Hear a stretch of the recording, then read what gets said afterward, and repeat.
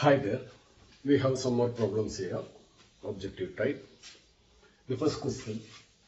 Isomeric C5H11Cl on dehydrohalogenation can give to a maximum how many structurally different alkenes? You are given C5H11Cl.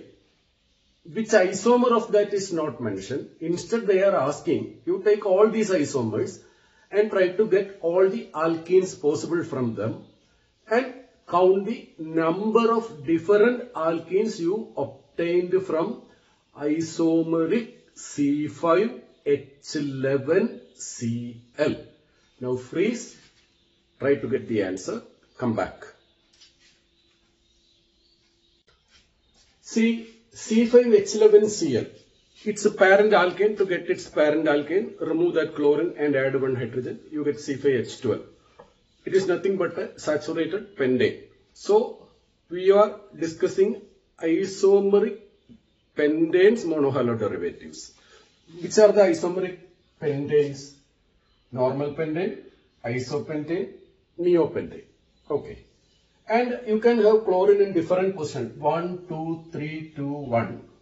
1, 1, 2, 3, 4. 1, 1, 1, 1. Don't bother about the mono-halo derivative. Think about the double bonds that can appear when any mono-halo derivative is heated with the alcoholic KOH. What is alcoholic KOH or what is the use of alcoholic KOH? It is a dehydrohalogenating agent. It removes hydrogen and chlorine from adjacent carbon, thereby introducing a second bond of pi bond or making the bond a double bond. So that is the way we introduce a double bond from an halide, a haloalkane, from a haloalkane. So look here. Whether the chlorine is here or here, if a hydrogen chloride is eliminated from here, a double bond will appear here. If the chlorine is here, there is another possibility, double bond is introduced here. So you don't have to worry about the position of chlorine. You need just count the number of different positions in which double bond may come. Look here, a double bond may appear here.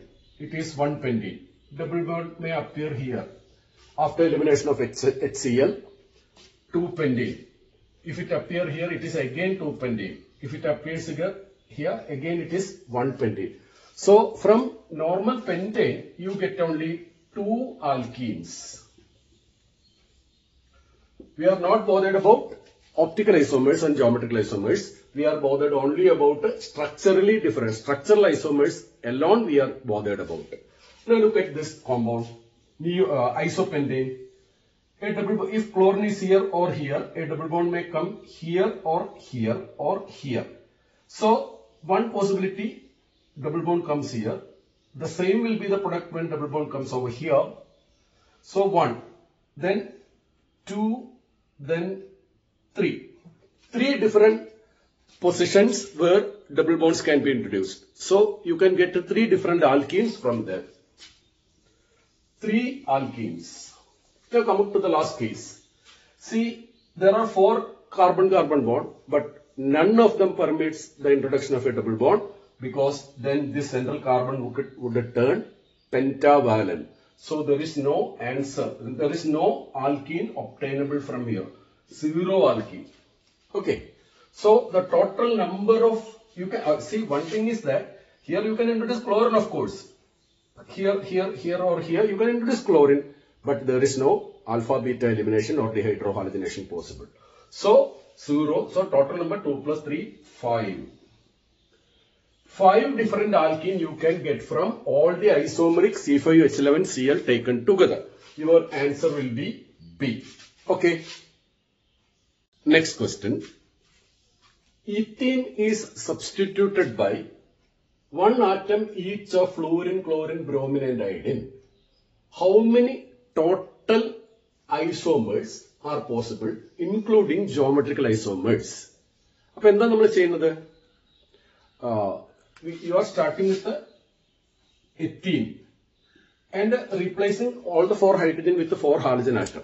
And you have to verify total number of possible isomers, including geometrical isomers. That's the thing you have to do. Please try, freeze, then come back. Okay. Okay. How to proceed? We have to be very systematic. Otherwise, we may miss 1 or 2 from the sequence. So, you have to be very systematic. Otherwise, you may miss in between. To be systematic, I start with the fluorine on this carbon and chlorine as its partner on the same side. Now, you are left with the bromine and iodine. You can place bromine here, iodine here. Then take its geometrical isomer, means retain fluorine and chlorine here, but invert I and Br. So, you got a pair of geometrical isomers where fluorine's partner is chlorine. Now, you take fluorine's partner as bromine. Then you have chlorine and iodine here. Then take its geometrical isomer, fluorine, bromine retained here, iodine and chlorine inverted. Okay, so you had another pair. All these 4 are different. Now you take fluorine's partner as iodine. So that chlorine, bromine comes here. Then you take its geometrical isomer by retaining fluorine and iodine here, but exchanging bromine and chlorine. So you got 6 different compounds. Do we have to repeat the same procedure with the chlorine as the reference, then bromine as the reference, then iodine as the reference? Means each fluorine reference 6, chlorine, bromine, iodine. So 4 into 6, 24 different isomers? No. Only this 6 will be there. Why? You can have chlorine with the second, if you make chlorine as the reference, chlorine with the bromine, then chlorine with iodine, you have to consider. Then if you take bromine with the S reference, you have to take bromine and iodine as its partner. But all these things might have already come here. For example, suppose chlorine and bromine on one side, chlorine and bromine, chlorine and bromine. So chlorine as partner, bromine has already come. Now chlorine with iodine, chlorine with iodine, chlorine with iodine. So that case is also. Now bromine with iodine, bromine with iodine, bromine with iodine. So all combinations have already happened. So there is no more geometrical isomers possible. So the maximum number will be 6 only. Hope you understood that. Okay. The next question. Xylenes are dimethyl benzenes. Xylene എന്ന് പറയുന്നത് dimethyl benzene. If orthomethane paraxylenes are monochlorinated on the ring, not on the side chain, how many different isomers are obtained altogether? You have orthomethane paraxylene mixture and you are monochlorinating on the ring. In that case, how many total number of isomers, structural isomers you will be getting? That's the question. Okay. Freeze. Try to get. Come back.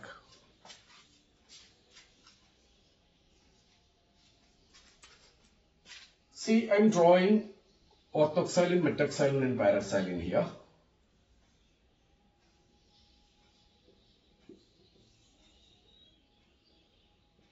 This is orthoxylene.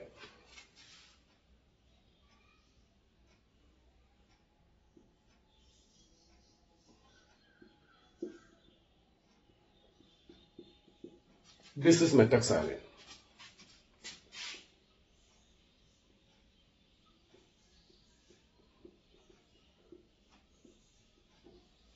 And this is paraxylene.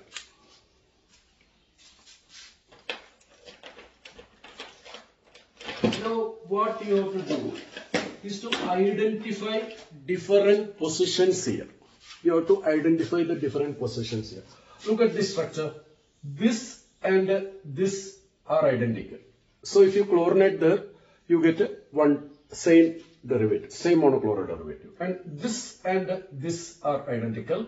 You get the second monochloride derivative. Coming to metaxylene, this is a different position. These two are identical. And this is a third different position. So from here you get a 2. From here you get a 3. And the last one, paraxylene. See, all the four positions are identical here. So from there you get only one derivative.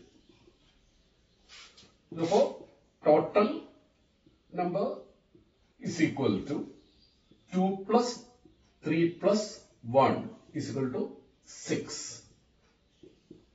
So your answer is 6 monochloro derivative as a whole. D is your answer. Hope you follow that. Okay. Next question. What is the IUPAC name of the major alkene obtained by the dehydrohalogenation of tertiary hexyl chloride?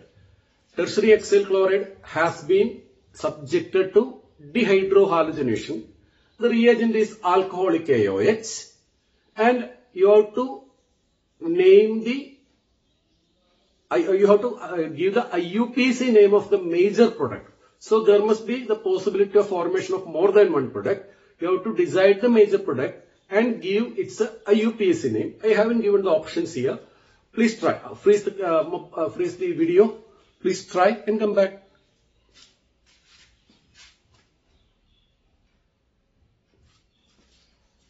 Okay. What is tertiary hexyl chloride? CH3, CH3, Cl, 3 carbons used already, CH2, CH2, CH3. This is tertiary hexyl chloride, and if you treat it with alcoholic AOH, one HCl get eliminated, alpha beta elimination. So, which are the possible positions in which double bond may come? A double bond may come here. So that is position 1. That position and this position are identical. So this is also position 1. A second position is here too. So then we have 2 products as shown here. Look here. One corresponds to the position 1 and the other corresponds to position 2. Since it might not be visible there, I am writing here 1. What will be the product? See, I am writing here CH3, CH2, CH2, C double bond CH2, CH3. That corresponds to position 1 elimination. Now we have the other one, CH3, CH2, CH double bond C with the 2 methyl groups. These are the 2 products, and we know the major product is a more substituted alkene, an alkene in which the double bond carbons carry more alkyl groups as per Zaitsev rule of elimination. Look at here, this double bond has 2 alkyl group on one side but no alkyl group on the other side. Coming to this double bond has 1, 2, 3 alkyl groups surrounding it. So more stable will be this. So this will be the major product and this will be the minor product. We are supposed to answer the major products IUPAC, but we will tell IUPAC of both. Look here, its numbering will be 1, 2, 3, 4, 5. So it is 2-methyl pent-1-ene. Minor product is 2-methyl pent-1-ene. Whereas this is the major product. Its numbering will be 1, 2, 3, 4, 5. So its IUPAC name will be 2-methyl pent-2-ene. 2-methyl pent-2-ene. Pent-2-ene. So our answer will be 2-methyl pent-2-ene will be the answer because that is the major product. Hope you understood that. We will meet again. Take care.